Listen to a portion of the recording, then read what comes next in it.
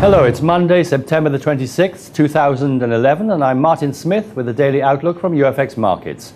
The dollar continued with its bullish trend against the other major currencies as the Fed saw significant downside risks to the US economy, and the European debt crisis continued to be at the top of the news, leading investors to stick with the US dollar as a refuge investment. Wall Street closed bullish after dropping 3 days as Nasdaq increased by 1.12% and the Dow by 0.35%. Crude oil weakened by 0.5% to close at $80.50 a barrel. Gold, however, plunged by 6% as investors sold the metal to cover losses in other assets, finishing the day at $1,632 an ounce. Today, new home sales are expected to be 293,000 versus 298,000 prior.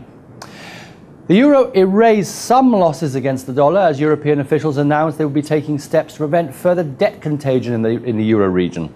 The euro-dollar's momentum is bearish as long as the pair remains below 138. Next support on the daily chart is at 134. Overall, the euro-dollar traded with a low of 134.18 and a high of 135.67.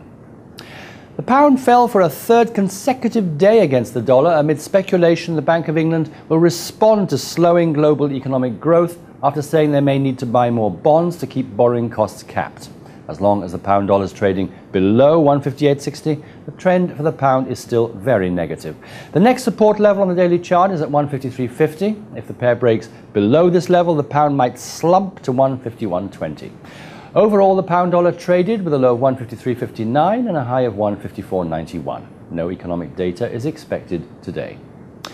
The yen fluctuated against the major pairs on Friday as a positive day for the stock market, and the dollar caused instability in the yen.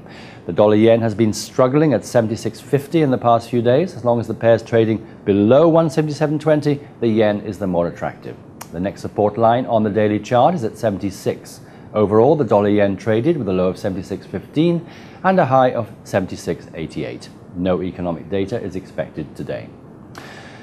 Finally, the CAD. The Canadian dollar weakened versus the dollar due to weakening oil prices. As long as the pair is trading above 101, the trend of the US dollar is very positive.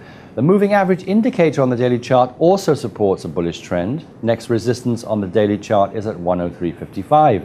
Overall, the dollar CAD traded with a low of 102.24 and a high of 103.48. No economic data is expected today.